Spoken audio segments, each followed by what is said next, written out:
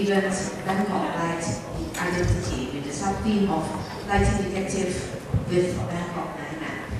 Today, this is quite late, so I want to invite Dr. Acharawan Juntharat, our professor at the School of Architecture and Design, to preside over this ceremony to have an opening speech to all of you. Please.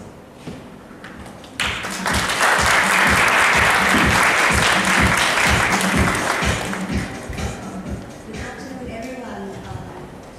Thank you for coming and welcome to the workshop, and it's called Bangkok Light Identity.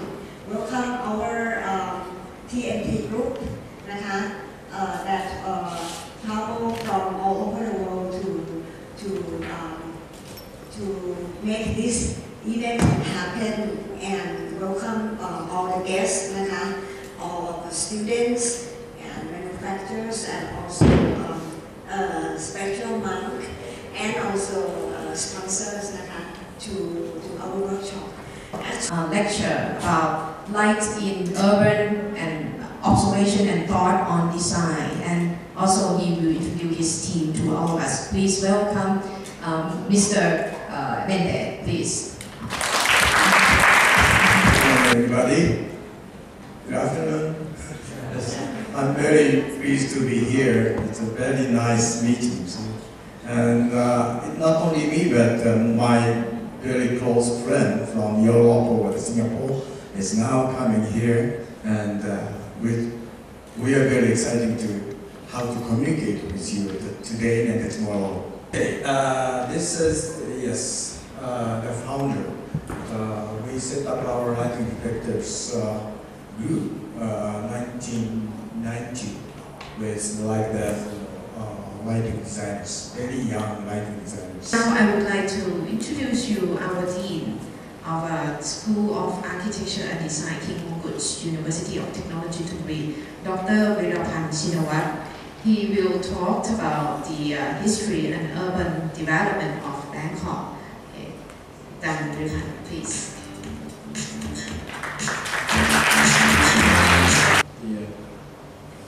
Mr.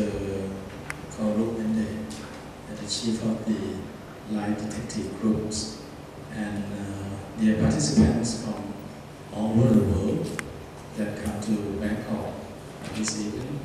I hope you join the Bangkok Night Life and lighting, which we at the end says it is starting to be light up in Bangkok or in some other big city in Thailand too. The Bangkok Night Island history and its urban development. Actually, now Bangkok is expand a lot. It's the Chopia rivers upstream, downstream here. This is called Ratanakosin Island, which is the most important part of Bangkok at the moment. To observe the lighting environment, what's good, what not good, what can be improved, what is the light, what is activity for the people, what can be done, what not to be done.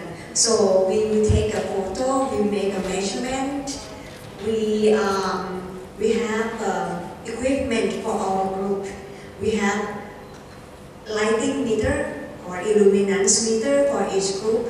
We have tape measurement, and so I believe every group have a camera, so that we can record such information and discuss for what can be done. And then at the end of the day, you know that we are going to walk around the city. It's heavy to carry the book. You can put in the van, you can put in the van and you walk with the camera and the measurements. And for the dinner, it's on your own, and the group just decide wherever you like to eat. 10 people per group is easy to make a move. So I guess that is all information about about the site. Then I let each group work together around 5-10